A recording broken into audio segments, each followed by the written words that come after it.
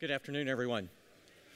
My name's Greg Lockmiller. I work for NetApp. I'm in a cloud solutions group. I've been with NetApp for about eight years, working in various roles. Wanted to share with you guys today a little bit about Cinder volume types and some ways you can use them to match your workloads with storage capacity, storage performance. How many people are familiar with the Cinder volume types? Okay. We'll go through some slides about how we expose some of the technology with cluster data on tap. Then we've got a brief demo that we can look at or go through real quick and show certain examples of how we expose the NetApp technology up through to the Cinder volumes with our driver. So let's talk a little bit about what that is. Again, match the workload with the storage. Some of the things I hear with customers is the ability to match that workload. Like most technical people, when I go get a new laptop, I want an SSD. And I want to put everything for fast access on an SSD drive. But maybe pictures or other things, I'll put on a USB spinning media. So, the concept here is being able to match your workload to your storage. Do you have workloads that require low latency and high performance? Or, for example, do you have workloads that they're there and they just need to be serviced? A little bit overview about Cinder and the block storage and volume types. How we implement them within the NetApp driver and some things that we can share with you and how you can use that to your advantage. And a little bit to how you differentiate that. That goes back to the first bullet item, matching the workload with the storage. And we've got a brief demo, and if we can get through that, that would be great. If not, I understand. So we'll get into it. So matching the workload with the storage. Obviously, different workloads require different SLAs. I've come from a database space, and everybody wants the fastest workload possible with the least amount of latency. And that doesn't matter. It doesn't have to be databases, but it can be app servers or anything to do with DevOps or maybe a CI environment too. So it's the ability to differentiate on the Cinder backend when your tenants create Cinder volumes, what storage is available to them, and what performance characteristics that they can select or what you provide as a cloud administrator. And typically how some of this gets set up is working with your storage administrator and your cloud administrator and what you want to make available to your tenants. It also provides you for greater efficiencies. Again, coming from the database space, maybe I'd have a database that was a terabyte in size. And I would always ask for 5 terabytes. I never wanted to run out of space for my customers who were my consumers of the database infrastructure. And of that terabyte size in database, maybe only 500 gig was really active data. So it was always the purpose of oversubscribing for my workloads for my databases. And so when we talk about provide greater efficiencies, there's some technology within cluster data on tap, the OS for the storage, that we expose up through the Cinder driver, the NetApp driver. And that really goes along with some of the other features that we expose too, and we're going to talk about that. So it allows your tenants or your cloud administrator to provide features that align with your architecture standards, that align with your cost, as well as how you can charge back to your tenants. So what are volume types? I won't spend too much time here. You guys already know that. It's criteria used to how to define a particular service and how they use that storage. So for example, again, I'll go back to the database example. I want high performance, so maybe I want to Cinder back in to provision my volumes, my block storage volumes, on storage that is high performance, lots of memory, lots of spinning media or SSDs, things like that. And we do this by utilizing key pairs. And it's the extra spec feature of Cinder, as well as how we expose some new extra specs with the Cinder driver from NetApp. So again, it's created by your cloud administrator, and it's utilized by your tenants, your end users. So go back to an example here. The technology here, we call it FlexVol. So just for the taxonomy here, being able to understand what FlexVol means, that is a storage object within data on tap. So maybe you have a need for deduplication. Maybe you have the need to store lots of ISO images or OSs.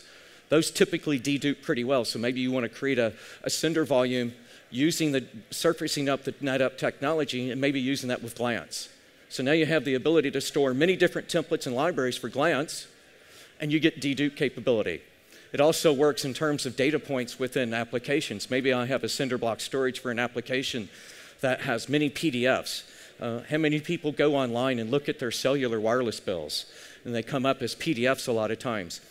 A lot of times those are stored in somewhat like object stores or in file systems associated across the different geographical areas and replicated.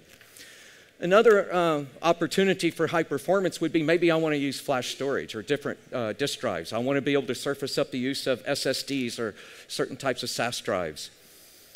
Maybe I want to put this particular backend and this volume on high performance hardware. I know as all storage vendors, we all have different levels of hardware, right? You've got the top end to entry level. So maybe you have a cloud environment with an entry level storage hardware that you want to use for DevOps. So you can associate, again, your total cost of ownership and your return on investment in your hardware with how people use it within your cloud too. And then finally, what about, does anybody have concerns about quality of service, being able to limit somebody from having runaway type applications? So we also surface up the NetApp quality of service feature from the storage too. So you can use that within your Cinder driver. And then data protection, we have a product like any storage vendor, to be honest with you, SnapMirror. So you can replicate your data, again, from different geographical data centers or within the same data center or even within the same cluster. So you have the ability to define not only your quality of service, but being able to say, I want to create a cinder block storage volume, and I want it to be part of an environment that's replicated for snap mirroring. And we'll show you an example of that, walk through how it's created, and show you exactly it gets placed onto a backend, an NFS backend that's snap mirrored, and we'll show you on the storage that it's part of a snap mirror relationship. So volume types are arbitrary. There's no set rhyme or reason. It's whatever you want them to be. And what we do, it's kind of hard to see, but this will be available post-summit, but you have the ability to use different types of NetApp extra specs that are specific to our driver. So you can use RAID type, disk type. I can define a quality of service, and I want to use quality of service. I can say I want this to be a thin provisioned, or I want it to be compressed, or I want dedupe. So we surface up that technology through the driver through extra specs, and that's how we bring that to bear. We make that technology available through the use of extra specs, and again, the cloud administrator and the tenants can use those accordingly. So again, maybe you have, maybe you want to define a particular storage type. We just use gold, silver, and bronze here. It could be tier 1, tier 2, tier 3, whatever might provide the right particular naming convention with your infrastructure and your ecosystem. But in this example, in the gold, we want to make sure it's part of high performance. We want backups on an hourly basis. Maybe that data is worth being backed up. So maybe that's something that you can offer out to as a private cloud to your line of business, to your tenants, or even as a service provider using the storage on your back end. It can be replicated. I just spoke about SnapMirror. So being able to replicate that data. And then obviously highly available, and what we mean by there is being able to take advantage of the clustering technology, which is part of the data on tap and part of our environments. So maybe silver, maybe I dedupe it, I still back it up, and I still replicate it. Maybe I have different SLAs, and so I can manage the SLAs to the back-end storage and then also surface up some of the technology within NetApp. And maybe bronze, thin provision. Think about some of the data that it's not permanent. Maybe it's there for a couple of days, or maybe it's there for 3 days. You thin provision it, put it on SATA spinning media, for example, or some low-cost media, and get a higher return on investment. So again, as a technical guy, I like the SSDs on my laptop. I got SSDs in a device at home. I put the critical stuff on there for speed that I want, right? So maybe in a bronze type level or a tier 3, let's just put things on there I don't care about for high performance or latency type things. So it all depends on the SLA that you're trying to provide to your customers. Another example too would be like in gold. So another example too, maybe you use different volume types and you can use a database. Maybe you have a database that you want to put, or maybe you have an enterprise CRM type application that you want to put into the cloud, and you want some very high-end storage. So again, the names are arbitrary. The volume types can be how you need them to be. And that's the great flexibility about OpenStack and being a cloud administrator and offering these type of things to your customers. Now, not all of this is just NetApp. Some of this is available in the base Cinder driver today. So hopefully, there's some information there that you can take back and use, even with an OpenStack deployment, using non-NetApp storage. The NetApp storage features are these right here that provide the features of thin provisioning, dedupe, compression. And then you can define different backends, even to define, I can point a backend to a high-end storage device to a low-end storage device. So, real quick example, how do volume types affect volume provisioning? Again, maybe with Cinder you have a couple of different backends defined, and obviously the scheduler is going to look at what's the available capacity, what's the capabilities, the type of filtering that the scheduler does. Our driver will report back some of the things that make that decision possible for Cinder, but maybe we have an extra spec that says, well, I need something to be placed on dedupe. And our driver picks that up, identifies the appropriate backend and the storage entities associated to those backends to provide that capability. So it would provision it. You want dedupe, and it's going to provision it in backend B because backend B has flex files and storage entities with deduplication turned on. Maybe Cinder backend A doesn't have any of the deduplication turned on. So that's some of the NetApp driver feature set. So here's some of the extra specs. This is an eye chart and I don't want to go through it and I don't want to read through any of it, but just think about the extra specs capability I've already talked about. RAID type, disk type. So maybe that's an interesting one where maybe you want your provisioning to be on SSDs or SATA drives or SAS drives. Thin provision. Be able to limit that candidate volume list to only supports thin provision. What volumes have thin provision turned on? And then dedupe, we've talked about that quite a bit. So in the next screen, some of the other extra specs that we have available too, being snap mirror compression, thick provision, policy group. And again, that's pretty important because you can define some backend with multiple policy groups. And with us, that's at a file level. So if you create a Cinder volume, it's at the file level. So now you can define some quality of service type metrics within that Cinder block storage device. So another use case here, maybe gold is a disk type SSD, thick provisioned. In other words, I want to make sure space guarantee is complete. I don't want to thin provision anything. Silver, quality of service, got a typo. QS policy group, something that's defined on the storage backend. You associate that to your extra specs, and then your scheduler and the NetApp driver will say, okay, I need to go put it there because that's got the policy group associated to it. And then finally, bronze, maybe it's, again, SATA drives, entry-level hardware, and I just defined a particular backend. Now, one of the things, too, again, we talk about different types of semantics here, but these are just different types of volume types. Maybe, temporary type block storage, something that's not there very long. Think about DevOps, in and out, things that are done for a day, less than a day. Thin provision, don't take up any space. You can oversubscribe your storage infrastructure and be in a pretty safe place there and get more return on your investment. But these particular volume types, again, it's just arbitrary, whatever you want them to be. And a couple of things in regards to this, these are all NetApp pieces, that extra specs that are part of the driver, but this is also just part of Cinder right here, right? Storage protocol, volume backend name. We support iSCSI and NFS for our backend and for our driver. So I want to go into a quick demo. Hopefully it won't glaze your eyes or anything, but it's a recorded demo, and we'll spin through it real quick, show you a little bit about this particular environment, go through some of the volume type creation so you can see the command line, how it's done, command line, how we provision an object, a Cinder object, and then kind of say, did it really go where we want it to go? Are we just kind of showing it off, or is it really, it's in action? And one of them that we'll show particular is about mirroring and show you where the mirroring goes. So bear with me while I go ahead and start this up.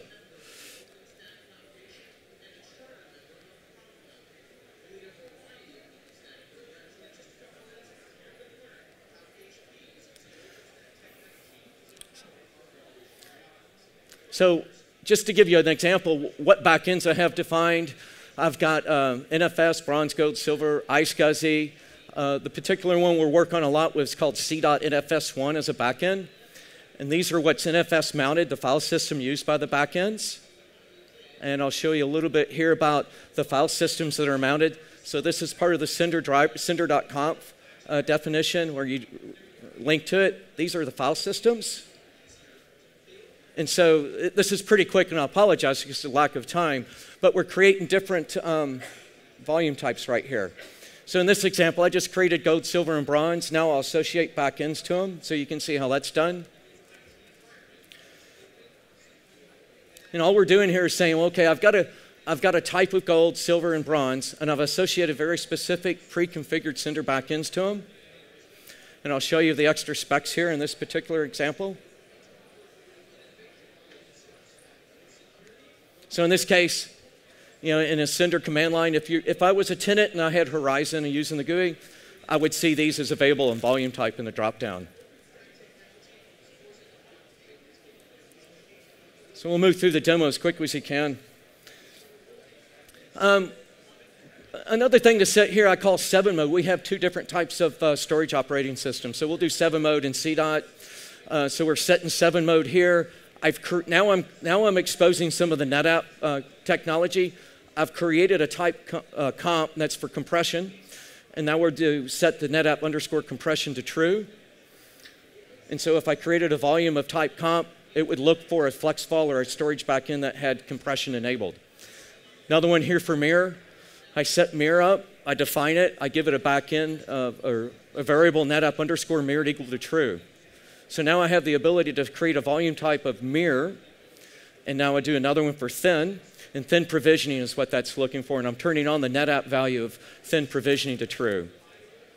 So I've created all of these different types of extra specs utilizing the NetApp features. One thing about the NetApp quality of service feature, I can combine both front-end and front-end sender QoS along with NetApp QoS. And this particular example here where it's called OpenStack Dev, that's my quality QoS policy group on the storage.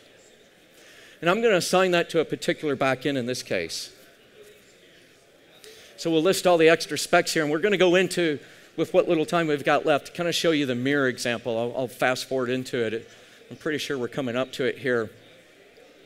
Again, another list of the extra specs. I want to stop that real quick and kind of give you an example. So this is what it would look like if you were a cloud admin or even as a tenant and you had the ability to run that. And it'll show you some of the extra specs over here. Again, volume backend name is just part of sender. And then NetApp dedupe, for example, NetApp thin provisioned, NetApp mirrored, NetApp compression. Again, those are extra specs exposed by our driver.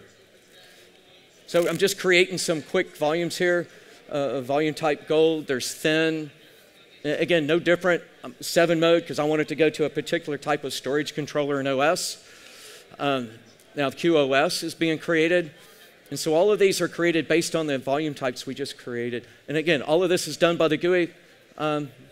Wanted to go through command line, being low-level guy, I like command line versus GUI. So we're going to validate the QoS here just to let you know what happens. So we're going to the controller here, and we've created a QoS sender object. And I'm going into a particular mode within the storage OS, and I'm going to show you that that workload for that file is monitored by this QoS policy group. So let me stop this one real quick. Whoops, let me go back, sorry. Come on, stop.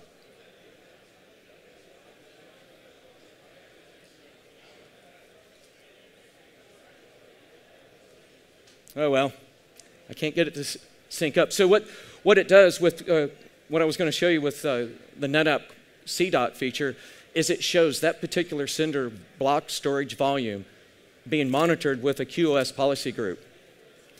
So here we're creating a mirror volume, and we'll get into the back end in the next couple of steps, creating a sender volume.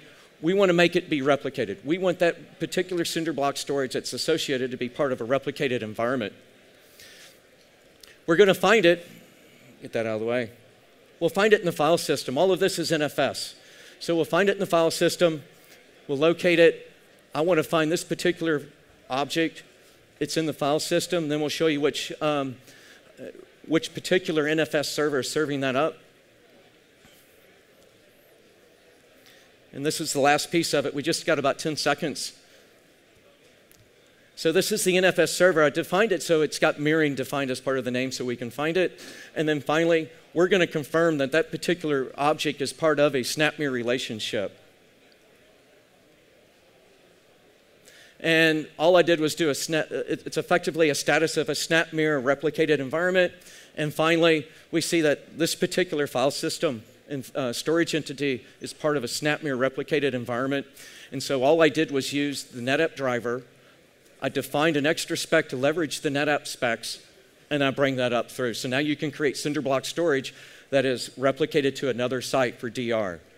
And we'll have some blogs and some other collateral around this exact use case, so how you can restore that too. We have the ability to do what we call a single file restore, so I can restore a particular object within that flex file, and we'll show you how to do that. So be on the lookout for some blogs and some other ideas. Thanks for your time. My time's up, and I appreciate you taking time for me. Thank you.